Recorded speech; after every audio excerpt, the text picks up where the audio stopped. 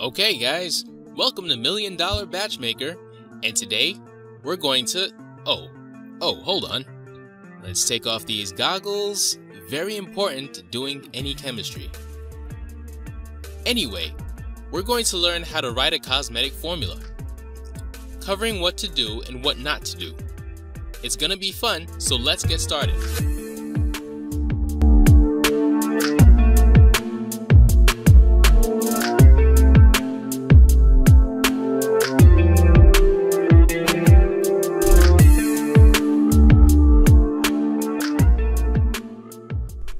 Okay, so let's jump right in.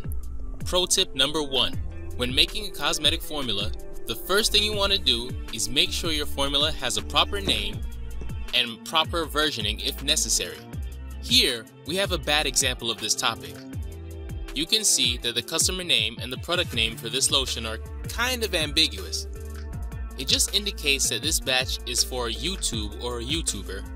Moreover, we don't know if there were previous versions of the same formula.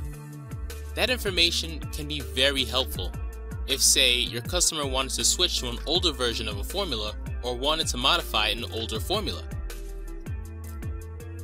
Also, there is no date when the formula was created or at least modified.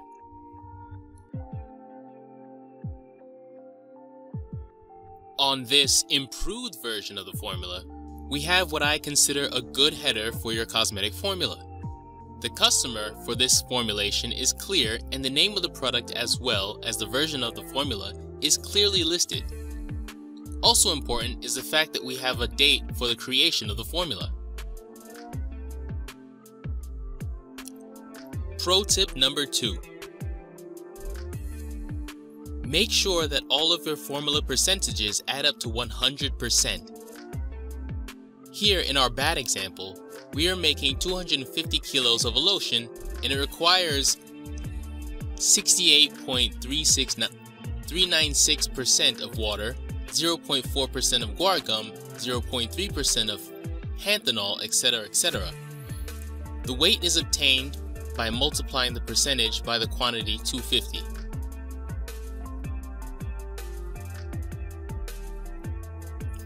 However, as we scroll to the bottom, we can see that the total percentages for all the ingredients add up to 103.5%. What's the deal with that? And the quantity total is 256 instead of 250 like we originally had.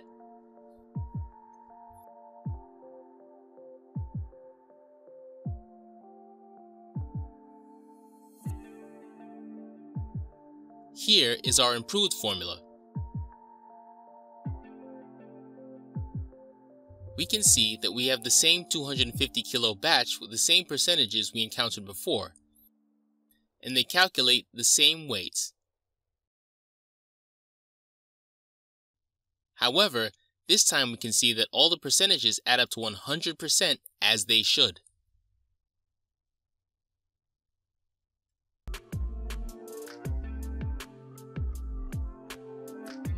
Pro tip number 3.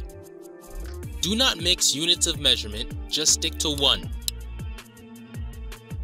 Here on our bad formula example, we have a formula that at first appears to have measurements in liters, but then, you have grams mixed in there, teaspoons, and also drops, which isn't even a real unit of measurement.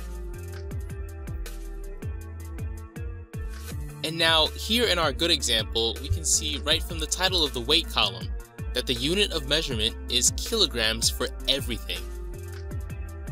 And this way, we don't even have to put the unit of measure next to each weight calculation.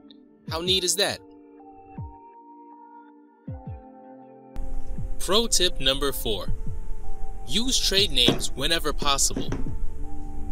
Now, before we go into the details of this tip, let's review what exactly trade names are.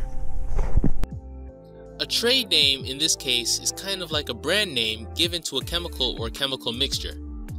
It signifies that a chemical is uniquely created or processed by a particular company. On the other hand, a chemical name is simply a common chemical name as stated by the International Nomenclature of Cosmetic Ingredients, or INCI for short. Now, the important thing to remember is that trade names are very specific to a company or a specific processing method, whereas inky names are very general and describe a chemical more broadly. For example, here we have a preservative called phenoxyethanol, and this name is called the inky name. However, this name, G-side-phenoxy, is also phenoxyethanol, except it is processed and prepared by a company called Gene International.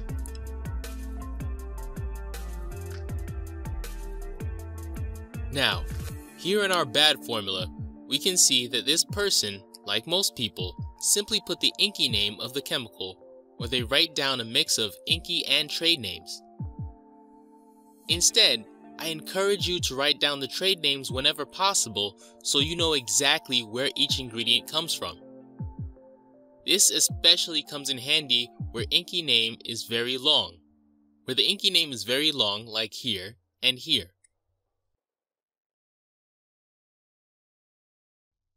Here in our good example, we have a much better ingredient layout. We have the inky names in their own column, and we have the trade names in the column to the left.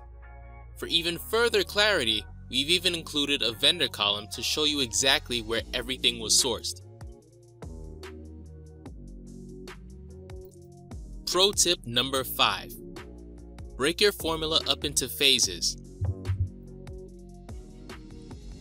Taking a look at our bad formulation, we can see that certain ingredients seem to be grouped together, although it doesn't explicitly say so. Are these groupings arbitrary? Hell no.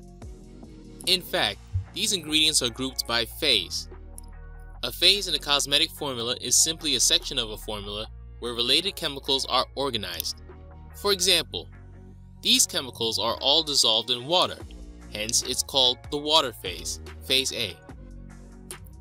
These chemicals are all soluble in oil, thus it's called the oil phase, phase B. And these chemicals are all involved in preservation, thus why we call it a preservation phase, phase C. Here in the good formulation, we can see that phases are clearly identified by letter A, B, C, and D, with each one representing either chemicals that perform a different function or are chemically related. And with that, let's turn to pro tip number 6. Write a clear and concise procedure for your formulation. I can't tell you how critical this is. No matter how awesome your formula is, a terribly written procedure is a good way to make sure that your product is never made properly. Here, we have an example of a good procedure. First, you'll notice that the procedure is organized by phase. And your whole goal with the procedure is to be very exacting so you don't leave ambiguity about how to make this formula properly. Therefore, we use exact temperatures in Celsius here, here, and here. Also, we should be very specific about the final state of each phase by using phrases like until fully absorbed or until mixture is smooth in texture to give someone a visual check as they move through the formula. And now for the very last pro tip number 7.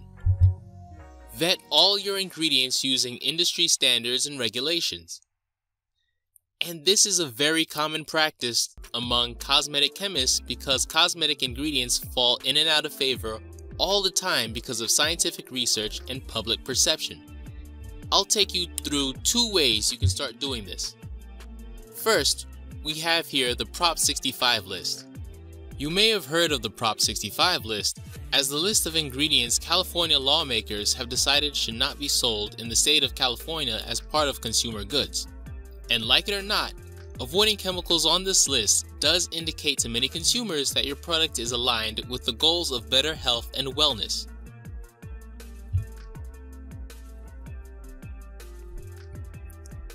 The same goes for the Whole Foods list. This is a list of chemicals that Whole Foods prohibits its personal care and cosmetic brands from utilizing.